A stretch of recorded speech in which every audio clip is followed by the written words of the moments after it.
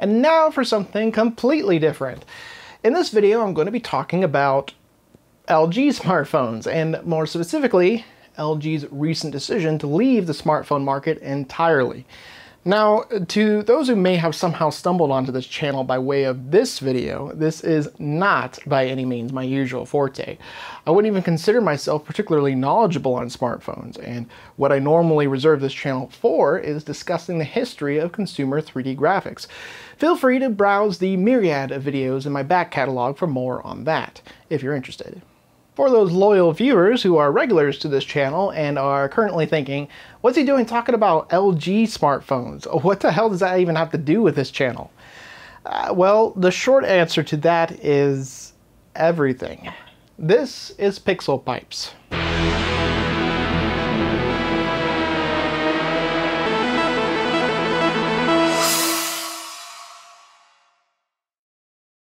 Alright, so here's the deal. The video you are watching right now is being filmed with an LG V40 Thin-Q. In fact, every video on this channel has been filmed with an LG phone of some sort. The makeshift teleprompter I'm using is my old LG G5, currently clinging for dear life on the neck of my tripod.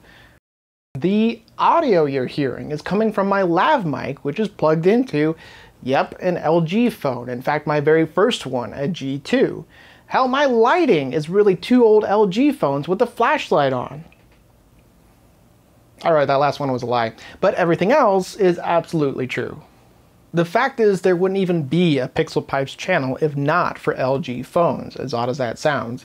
Not only have I been using them to literally create all the content you've been watching, I've also been somewhat of a diehard fan of LG smartphones ever since getting my first one in 2014. And am I really going to sit here and get all nostalgic over a brand I've only been using since 2014? Hell yeah, I am! I mean, that was only... oh god, has it really been 7 years? Actually, it goes back even further than that. Remember feature phones? Remember the LG NV series? Yeah, I had one of those too. And also the totally not a smartphone, but sort of kind of trying to be NV Touch. So yeah, counting those, it's really been more like 13 years. But with LG's announcement on the 5th of April this year that they will be shuttering their smartphone division, a long line of succession through the course of my history with their handsets comes to an abrupt end.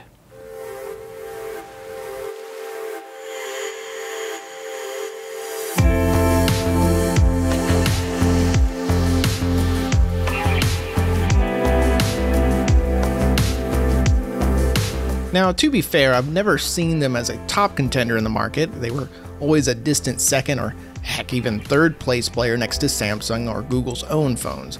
And for that matter, even under HTC when they were in their heyday. Yet they were always interesting in some way or another, never on the level of the polished execution of their bigger rivals, but always innovating, aggressively, maybe too aggressively at times. LG had bendable phones, modular phones, multi-screen phones, and when Samsung made a huge deal about their Galaxy S10 having 3 rear cameras, I had to chuckle a little as my LG V40 gave me the same feature 4 months earlier. But more often than not, when LG innovated, it was met with a collective meh by the general public. They were seen as gimmicks, acts of desperation by a struggling smartphone competitor trying to grab some much-needed attention. Sometimes that was a fair assessment, sometimes it wasn't. Curved, bendable phones clearly weren't the future, but wide-angled lenses sure were. LG's G5 introduced that in 2016, and many of the bigger players would follow suit later on. The G5's modularity, however, would not catch on. In theory, being able to remove the lower chin portion of the phone would let you attach gadgets and upgrades, but many of those upgrades were extremely limited in distribution or usefulness. In the end, most people only made use of the ability to quickly swap internal batteries, and LG was happy to offer you one as a spare with every G5 purchase.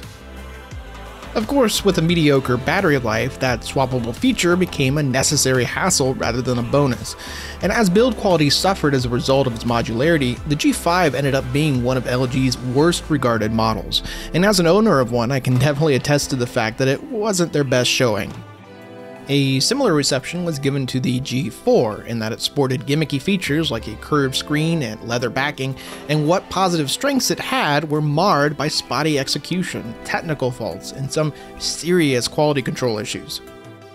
And sadly, this was much of LG's legacy.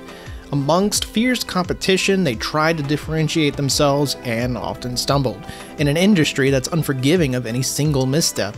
While Samsung's mobile division pulled in 4.15 trillion won, or over $3.6 billion in profit in just the first quarter of 2021 alone, LG's mobile division hasn't made any profit in the past 5 years, losing around $4.5 billion over that span of time, according to The Verge.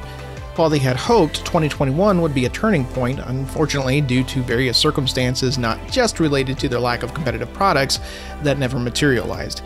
And that, it seems, was the make or break point. Against that harsh reality, it's really no wonder they're closing up shop. I can't really say I'm surprised, but I am a little sad. As quirky as they often were, it was that innovation that often drew me to them. They weren't making smartphones the same as everyone else. When you bought an LG phone, you weren't buying a clone of a better-known brand. It was distinctively an LG phone, for better or for worse. And when those innovations did catch on, they were brilliant. If you double tap your phone screen to wake it up, you might have LG to thank for that. That was introduced on the G2 in 2013 as the knock-on feature. Sadly for many though, those innovations didn't matter until they were adopted by other companies on better phones, and that would eventually prove to be the death knell for their products, as we've now seen. Being there first didn't matter if they couldn't get the basics down 1000%. Samsung and Google could do that almost every time, leading to the brand loyalty they see today. That isn't to say there weren't highlights though. The times that LG did execute well, they were some of the best smartphones you could buy. My G2 is still one of my favorite phones I've ever owned, and besides spending its retirement years recording audio for me, it also doubles as a smart remote in the living room thanks to LG's inclusion of an IR port. Why did those ever go away again? And my V40 is without a doubt the best smartphone I've owned to date. The two do have one thing in common though. Neither tried to reinvent the wheel too much, instead focusing on producing a solid product with a few nifty extras. Had LG given every product that focus, their smartphone division might have survived into 2022 and beyond. Unfortunately, LG's departure also means a huge drop in competition in the Android market, and that's another reason why it's so significant. Yes, ultimately, Android makers have to compete against the Apple juggernaut, but for users already well entrenched in Google's smartphone ecosystem, the choices will be much fewer, and that abundance of daring ideas will dwindle with it. Even as an LG fan, there have been many times I've questioned the logic of going with a less tried and true option over the better known ones. I'd look at what everyone else was buying, but something in my gut kept pulling me towards them. I guess it's just a tendency of mine to root for the underdog. Whether it was always the smartest choice for a smartphone or not, it was always interesting, always different. And for the many memories, milestones, and unique experiences I've had on an LG device, I'll always be grateful. Thanks for watching. I'm Nathan, and this has been PixelPipes.